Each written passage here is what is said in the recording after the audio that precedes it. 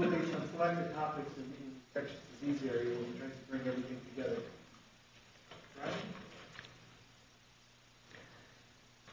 Right? Well, thank you. It's really a wonderful opportunity to give you a series of 11 clinical lectures to try to tie all this together. I see the class has thinned out a little bit. I will try to indicate to you that the things which may be on your examination and try to reward those of you who attend the lectures with a few pointers about what may or may not be on the exam. And please do feel free to ask me questions about as we go along if you have issues or questions to bring up.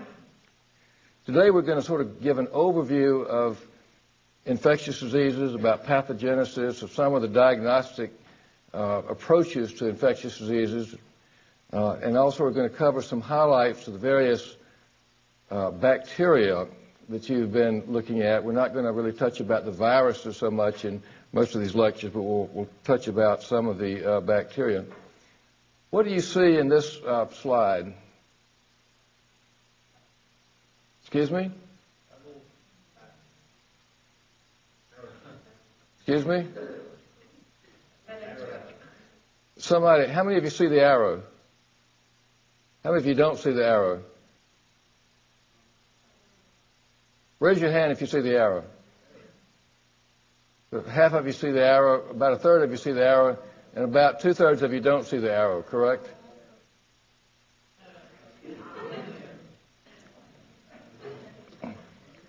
Once you've seen the arrow, you'll never see the FedEx again. That's the arrow. How many of you see the arrow now? The point of this is an old mot in clinical medicine. We see what we look for, and we look for what we know. We see what we look for, and we look for what we know. So we're going to see a lot of things, and you've been seeing a lot of things, and the idea is that once you see that, you look for it, and you'll say, aha. It's very difficult to see something if you don't know that it's there. One incidental aspect about this slide is, what color is that? Blue or purple, right? And what color is this? Red. I'm going to talk about gram-positive and gram-negative bacteria, and in some of the slides I'm going to show you may have some trouble with the colors, but if it's blue or purple, it's gram-positive, and if it's red, it's gram-good. Now, infectious diseases were really the major conquest of the 20th century. At the turn of the 20th century, infectious diseases, as you probably know, were the major cause of death. Indeed, in most areas of the United States, infections represented 9 of the top 10 causes of death. And that was dramatically reduced to the point that by the 1960s, people were saying that infectious diseases are going to vanish as major causes of death. Now we know there's a lot of increasing concern about infectious diseases, new pathogens, the HIV/AIDS epidemic, the appearance of drug-resistant bacteria, the possibility of pandemic influenza due to novel strains, and the list goes on and on. So that has been reversed to some extent. And as you sit at your desks, infectious diseases are a major problem with your laptops, right? Computer virus spreads to humans. So be very, very careful. Now I'm going to give you the case of a 70-year-old man. This patient happens to be my hero, Sir William Osler, born in 1849 and died in 1919, the most famous physician in the English-speaking world at the turn of the 20th century. On September 29 of 1919, he got a cold while returning from Scotland, where he'd gone to see we'd gone to see a patient. He was riding back in an open carriage. In October, he developed a bronchopneumonia. In November, he had classic pneumonia, type 3 pneumococcus, and the organism now known as Moraxella catarrhalis were isolated from his sputum. Later on, Haemophilus influenzae, so-called Pfeiffer's bacillus, was isolated.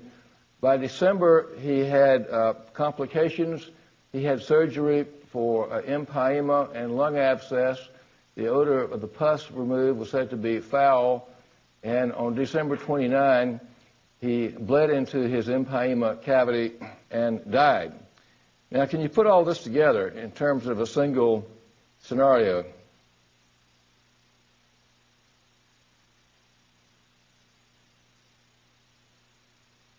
What he had, I would suggest, is a parade of pathogens. And this model, which is for respiratory infections, follows a lot of different aspects of infectious diseases epidemiology. In infectious diseases, we're accustomed to thinking in terms of Koch's postulates. Who can recite Koch's postulates for me? Excuse me?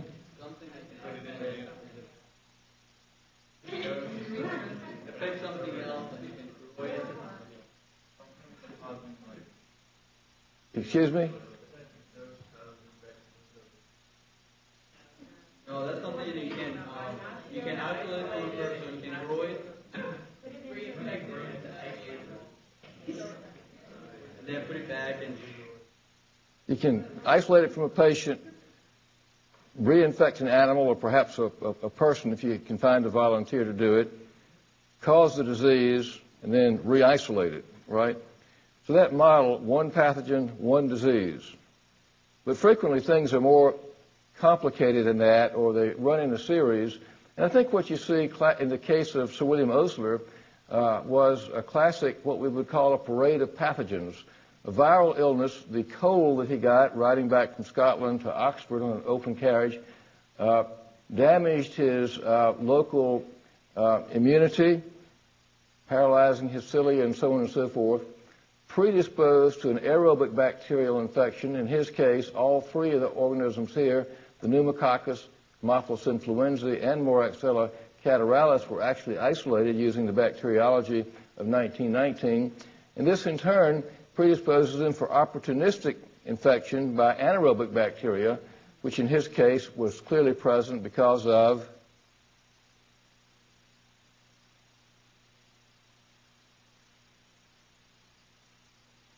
the bad smell, the foul odor to the pus that was isolated. We'll go into that by way of review for you. So this happens over time. Viruses, to which few of us have specific immunity, predisposing to an aerobic bacteria, and then predisposing to anaerobic infection. And in most infectious disease scenarios, there are, of course, exceptions. We can see this predisposition. We can see some host parasite interaction that does explain more or less neatly why somebody got this particular disease at this particular time. Now, for the rest of the hour, we're going to talk mainly about certain organisms.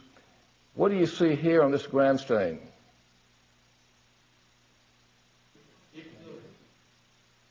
Diplococci? Anyone else? Well, let's say they're purple. These, the counter stain, the safranin, is staining these white blood cells red. So these are going back to the FedEx sign that we saw earlier. Is that purple or red? I think it's purple. How many think it's purple? Somebody said it's diplococci, but you look at the individual ones, particularly this would be the ghost of a polymorphonucleoleucocyte, which is taking them up into a phagocytic vacuole. What color do you, what would you say about this?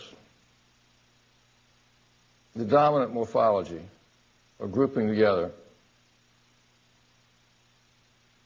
Clusters. I would say this is a gram-positive cocci in clusters. To be sure, we do have this one here that looks like a diplococcus, but right there. But by and large, they're in clusters. So gram-positive cocci in grape-like clusters. So that is species for staphylococci, right? But again, we see what we look for what we know, And we don't just blurt out that staph, we blurt out gram-positive cocci in clusters or clumps. And that is species that we're probably dealing with staph. Gram-positive cocci in clumps, distinguished from other staph in different ways. Staphylococcus aureus is a term that we don't use too much in medicine anymore. In clinical medicine, we talk about coagulase-positive staphylococci, the coagulase test, sort of dividing the world of staph into ones that are coagulase-positive and the ones that are coagulase-negative.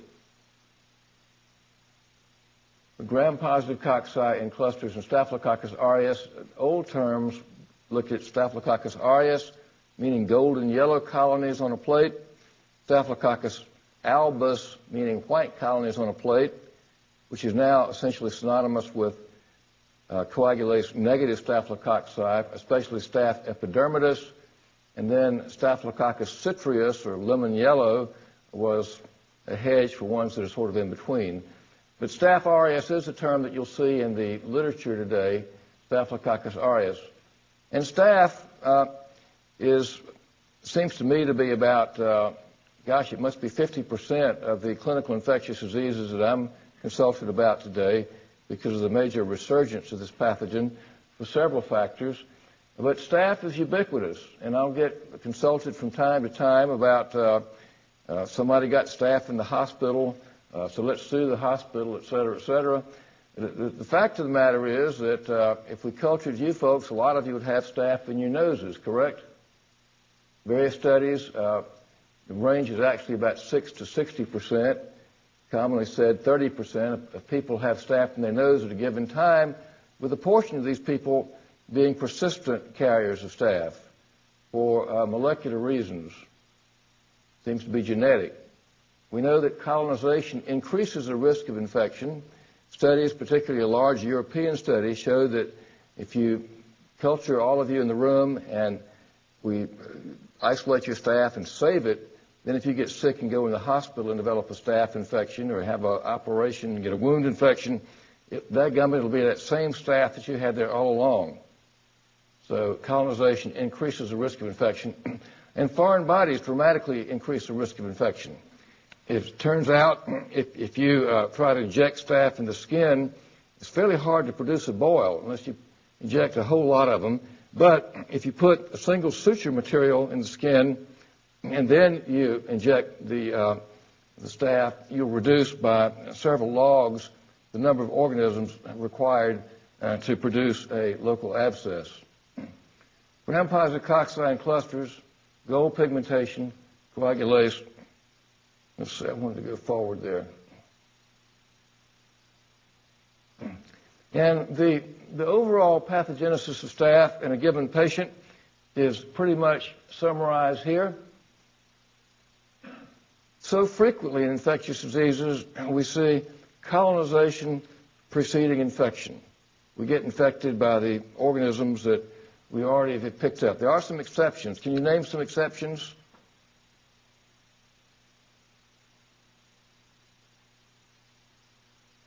Most viral diseases we pick up de novo. What about some of the bacteria?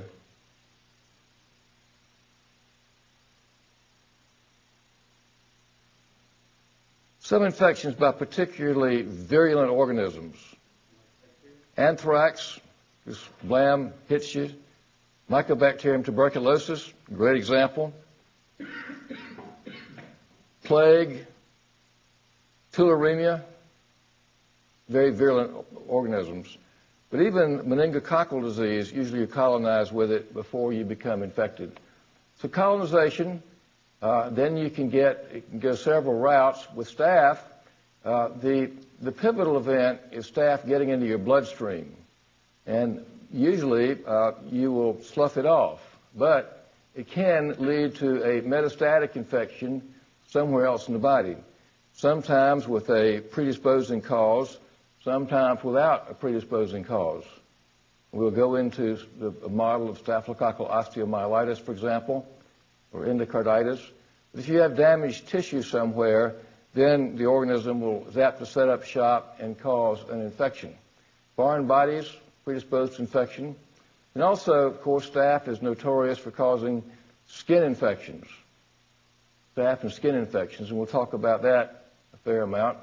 So it gets into the blood, and then the organism in recent years has been changing its surface antigens and produces these superantigens, which can lead to the toxic shock syndrome. So that's the general overview of staph infections. And some trends in staph: increasing incidence of hospital-acquired disease, especially with devices, and methicillin-resistant staph now present out in the community. And this is known as commonly as what? MRSA, MRSA, and MRSA is an old MRSA. It's oxacillin is usually the drug that we actually test for in the hospital, not methicillin, but methicillin is sort of looked at as a class drug. And one thing to know about, which may be on your test, it's sort of new out there, is that a lot of this community-acquired staphylococci produce the pantone-valentine leukocidin. You had that in your micro? This is something fairly new under the sun, but this turns out to be a marker for a lot of these community-acquired MRSA infections, why staph is coming back, and usually this is expressed as a bad skin infection, but this is showing up all over the country, sometimes causing a necrotizing pneumonia in otherwise healthy children. So this is why community-acquired staph is coming back with a vengeance. It's an exotoxin that damages, as the name suggests, leukocidin, kills polymorphonucleoleukocytes, induces pores in their membranes, leads to degranulation, release of inflammatory mediators, and this has been associated, as indicated, with skin abscesses, boils. Furuncle is a fancy name for boil, right? And severe necrotizing pneumonia. The pantone-valentine leukocidin factor. This from a recent issue of the New England Journal of Medicine about community-acquired staphylococcus infections. This was the outbreak in the St. Louis Rams football team. And it turns out that they were playing on artificial turf a lot, and they developed a lesion shown here called a turf burn. And the interesting thing about this is that here you have a histogram of the cases, and you see that the main people who got the disease were the grunts, right? The offensive linemen. Can the women in the class interpret this diagram? The X's and O's. Let's take a look and see. Take the arrow and point. We're going to have you point to the quarterback, which is. I don't watch football. I'm afraid of wrong. There are other women who could do that. Okay. We have three right here. Starting with Kat. Just point to the quarterback. Maybe that one? Yeah, that was. Good. Let's give her a hand. That would be the quarterback. See here the center, the offensive guard, and then the defensive lineman there. So the thing is that all of these patients had the pantone-valentine leukocidin factor, and also for the MEC gene. There's a family of MEC genes, MEC genes, that encode for methicillin resistant, which is really broad resistance to the beta-lactam antibiotics. So this is a little correlation with basic science with clinical disease. Any questions about staph before we progress? Yep. That exotoxin that you're talking about, that's specific for staph? Right, that particular toxin, the pantone. There are other organisms that produce an exotoxin, sometimes called exotoxin A. Pseudomonas, for example, has one, but and we'll talk about Pseudomonas. But the pantone-valentine leukocidin factor is, to the very best of my knowledge, specific for staph. Any other questions about staph? What do you see here? This is a fluorescence microscopy. Yes, but why? I mean, let's just say it's a beaded chain, cocci in chains, right? We can look at the kind of the unit one. We can look out here at the ones that are sort of free-floating and say it's a coccus, right? But it's in a long chain. Might be, in another context, a gold necklace. Streptococci are a very diverse group of organisms. When people say strep, what do they mean in the laity? Excuse me?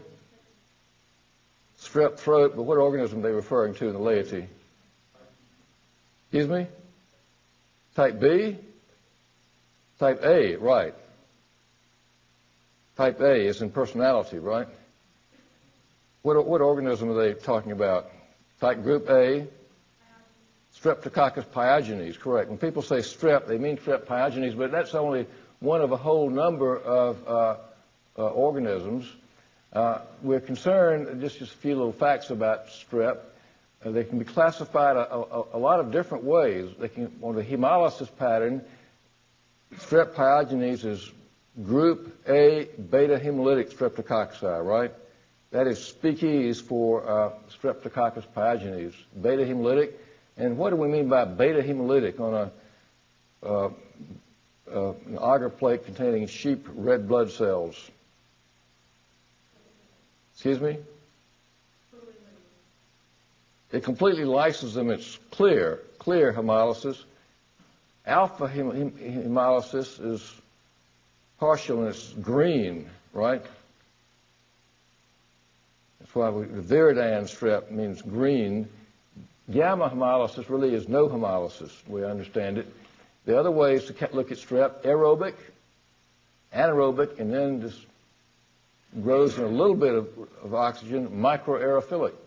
The antigenic components determined in the 1930s by Rebecca Lansfield, group A, so that strep pyogenes is a group A, is an aerobic group A beta hemolytic, is the way it's worked out. But of course now with genetic mechanisms in your lifetime, all this is going to be genetic, correct?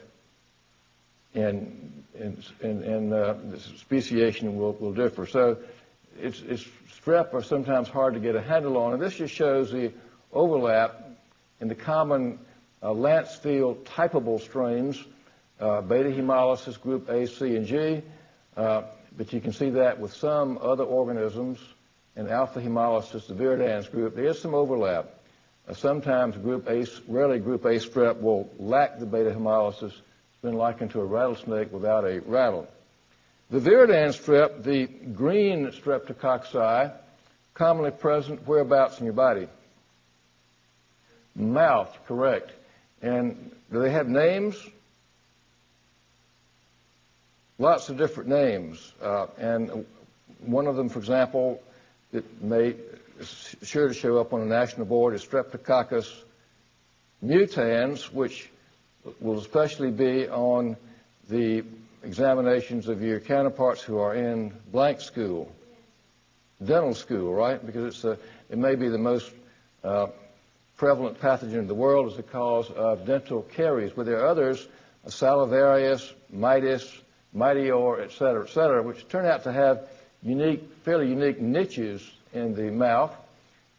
This can be a skin contaminant because of, putting your hand in your mouth or whatever, or licking your whatever you like to lick, and then touching your skin.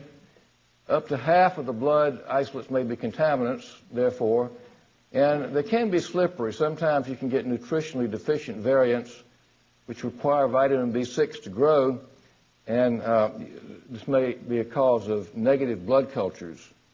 Seeing right now a patient who may have endocarditis but negative blood culture, so you worry about that. And here's some of the ones just to kind of know about briefly. Strep mutans, dental caries. There's several, and I don't think these names are particularly important to you, that cause endocarditis. One of them, which is a slippery organism because its name changes. It's, I guess, taxonomically slippery, but is now usually known as Streptococcus aeruginosus. It has had other names, Streptococcus mg and Streptococcus intermedius. Tends to behave more like a staph and causes abscesses, but in general, Group A strep, as we know, strep tend to spread through tissues as opposed to staph, which tend to be localized and cause an abscess. And then there's a famous association apt to show up on boards and sometimes in life of Streptococcus bovis, implying that it's isolated from cows, which has an association with colonic tumors and polyps, villus adenomas of the colon. So that's a case in which the microtech can call up and say, has this patient had a colonoscopy? Lancefield group, some highlights of these Lancefield groups. We're going to talk about group A strep, strep pyogenes, with the syndromes that it causes. Pharyngitis, sore throat, scarlet fever, group A strep. Not seen as much now as it used to be, but was a common severe pediatric infection with death. Cellulitis, which is sort of a puzzling term. What is cellulitis? Anybody know? Excuse me? What? Yeah, it's skin mainly. It's not so much deep connective tissue, but in skin. It's a superficial spreading infection of skin. We're going to talk about that. And then recently, it causes glomerulonephritis and rheumatic fever, two immunologic manifestations, we believe. And then recently, with these new strains that are out there, the flesh-eating bacteria strain, right, fasciitis, and toxic shock syndrome. Group B strep, neonatology, newborn infants and mothers. I guess the way I might remember that if I was a second-year medical student would be Group B, it's a boy. Just occurred to me. And y'all make up little mnemonics like that? Good, that's better. B, baby. It's a lot better. Thank you. Thank you. Group D, guess we might say, doggone it, carcinoma of the colon. Streptococcus bovis. And then there are others that we sometimes see in medicine, C, F, and G. So Streptococcus pyogenes, the bad one, it'll show up a lot in a classic exam question is, why doesn't an attack of strep throat give you immunity? And the answer is, there's so many types, right? So efforts have been made to find the common antigens. Can everybody see okay with the lighting here? There's so many different M proteins which are located on these fimbriae, which is the first thing that the cell sees. Facultative anaerobes. Most of the organisms that we see, which are considered aerobic bacteria, are, of course, facultative anaerobes, meaning that they'd rather have oxygen, but they can grow anaerobically. There are a few strict aerobes that we'll look at, such as Pseudomonas aeruginosa, which require oxygen. Most are facultative. It's called group A because it's sensitive to bacitracin, the A disc. Lancefield groupable, when we say a strep is A, B, C, D, or whatever, it has sufficient C polysaccharide to be typed. There are other ways to look at them as well. One thing to know about, scarlet fever is caused by an erythrogenic, which means red forming, right, toxin. Made as a result of a sick strep, a strep that's been in turn infected by a virus, a bacteriophage. We look classically at the antistreptolysin O titer, for example, for diagnosis. They also make other things, nucleases, extracellular enzymes, and it turns out that for serologic diagnosis of streptococcal impetigo, skin infections, antibodies to DNase B may be useful. Streptokinase allows the conversion of plasminogen to plasmin, and this has been taken advantage of clinically as a clot buster. This is one of the original clot busters. Thrombolytic therapy, if you roll in with a heart attack or a pulmonary embolus. There are, of course, others. Hyaluronidase, which breaks hyaluronic acid.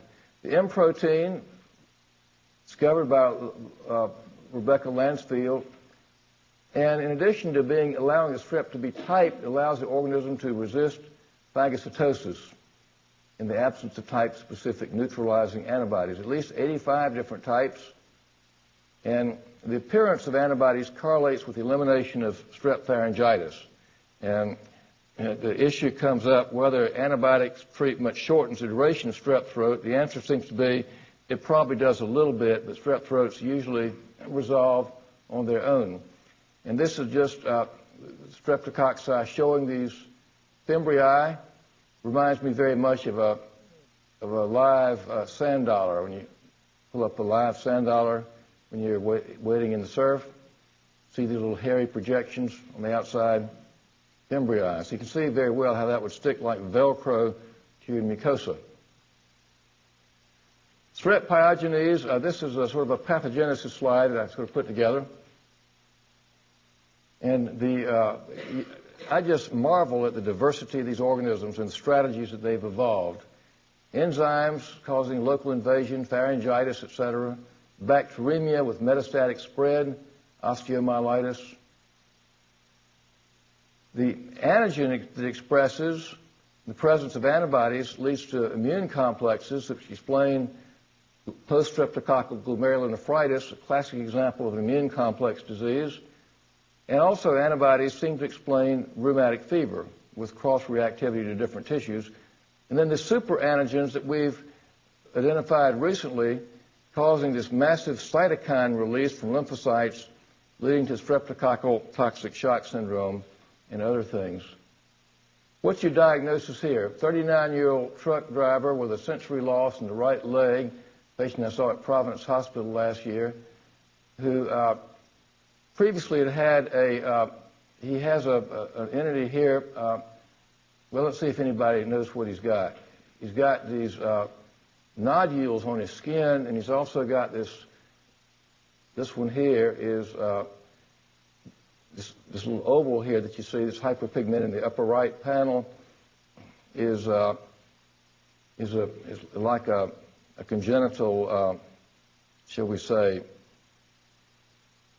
patch of darkening of the skin. It's called a cafe au lait spot. So what's he got?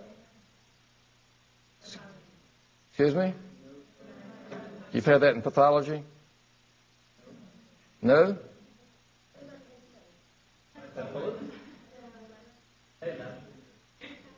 Yeah, this guy has got von Recklinghausen's neurofibromatosis. So, a complication of that, he developed a neurofibrosarcoma or fibrosarcoma. It required surgery, leaving him anesthetic in his leg. He comes in with cellulitis with bullae, hypotension, renal failure, low platelet count. He's got these bullous lesions in this area of cellulitis. It looks nasty here. And he's very sick. He has necrotizing fasciitis with the toxic strep syndrome. Because he had the anesthesia in his leg, he got strep infection and it wasn't caught early enough, and he develops this lesion, so that's the way to put him all together. Answers streptococcal toxic shock syndrome as blood cultures were positive for strep. Enterococci live where? Gut, right? Enterococci, pneumococci, lung. This is not hard, but if you've studied Latin. Enterococci, gut. And in clinical medicine, Enterococcus faecalis is the main one, but Enterococcus faecium tends to cause a lot of resistance. Enterococci, living as they do in the gut, we're used to them, and they're not usually major pathogens, except in an opportunistic setting. And as we see, are important mainly for causing endocarditis and also urinary infections, but also they can cause, as part of the flora, synergistic infections in other settings. And a major concern is the development of resistance to antibiotics, which began in Europe, where a drug like vancomycin called parvomycin was being used liberally in animal food to help the animals grow big, and so resistance developed. Any questions about strep or enterococci? We pass now to anaerobic infections, and you've had a separate lecture on anaerobes, correct? So this will be by way of review. We look at anaerobes. Strict anaerobes require reduced oxygen tension. Microaerophilic organisms can grow in 10% carbon dioxide in the air, but grow best in the presence of a small amount of oxygen. Facultative anaerobes grow better in the presence or absence of air.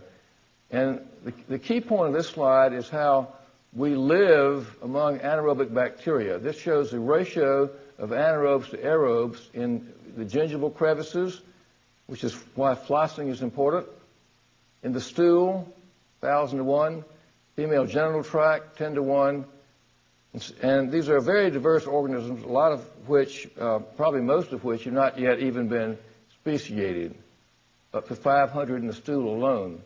And some principles of anaerobic infection. These are common, often overlooked, often polymicrobial, defies Koch's postulates, and have lots of different bacteria, typically from contamination or extension from your own flora. And there's a complicated interaction involving synergism and antagonism among species. And the next slide just shows, 3 slides go over the oxidation reduction potential, which you've had, correct? It's important to maintain a positive value for your oxidation reduction potential, because interruption of the capillary blood flow causes the value to become negative. Examples: surgery, trauma, ischemia, tumors with tissue necrosis. So surgery becomes very important in anaerobic infections.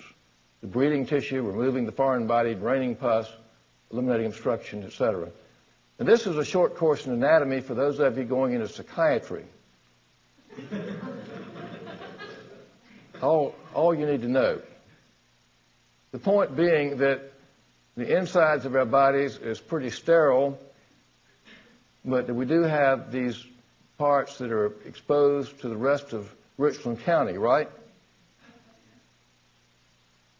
And the issue is that if you do something foolish or have something done to you and you breach these epithelial barriers, then you're set up to have anaerobic infections.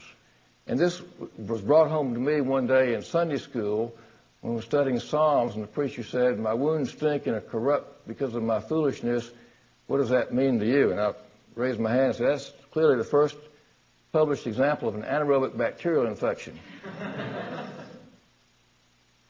The guy had gotten in fights or whatever and had developed an anaerobic infection with a bad wound. He'd done something shown here, right?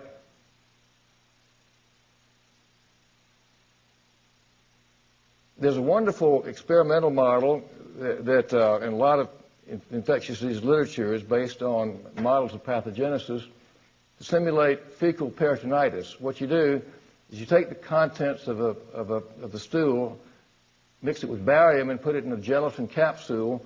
Then just make a tiny slit in the abdomen of a rat, drop the capsule in, sew it up. This is a model then of what would happen if you perforated your bowel. The natural history, during the first 4 days, about half of the rats die from septicemia, usually E. coli, with peritonitis. After 7 days, all the survivors get abscesses, mainly due to anaerobic bacteria. So this just shows the model here with the cumulative mortality, and they don't die with the abscesses, at least not initially. They'll eventually become malnourished, of course, but then you can modify that in different ways. And there are a number of anaerobes to just kind of remember. The peptostreptococci are looked at as anaerobic strep. We'll talk a lot about Clostridia, or an example of one organism causing one disease, Koch's postulates. Bacteroides fragilis, the premier anaerobe of what part of the bowel? What part of the body? The gut, right?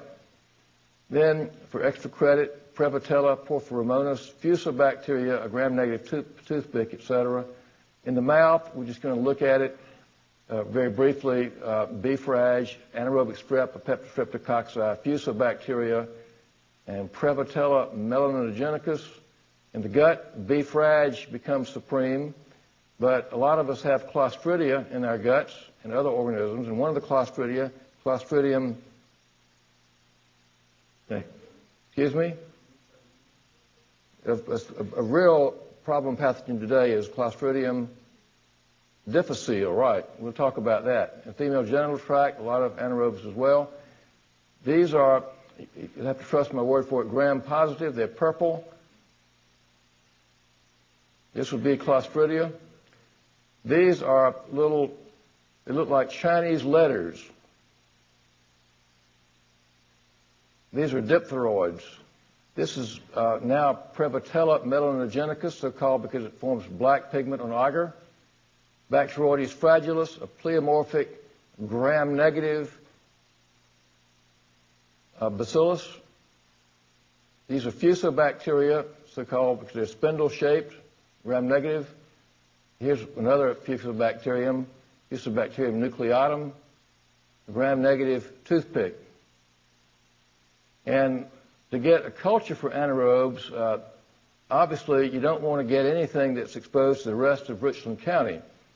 You don't want to swab a wound, get stuff that's been coughed up through the mouth, et cetera, et cetera. You want to get a specimen that's clean, a blood culture from an incision and drainage procedure through unbroken skin. The key thing here, when to suspect an anaerobic infection, when it's got a bad smell. It turns out that only about half of anaerobic infections have this really bad smell, this fecal-like smell. Smell can be so strong you don't want to be in the room. But that's diagnostic, or as we say, pathognomonic for an anaerobic infection. Infection near a mucosal surface, necrotic tissue with gangrene, gas in the tissues, failure to grow pathogens despite multiple bacteria on the gram stains.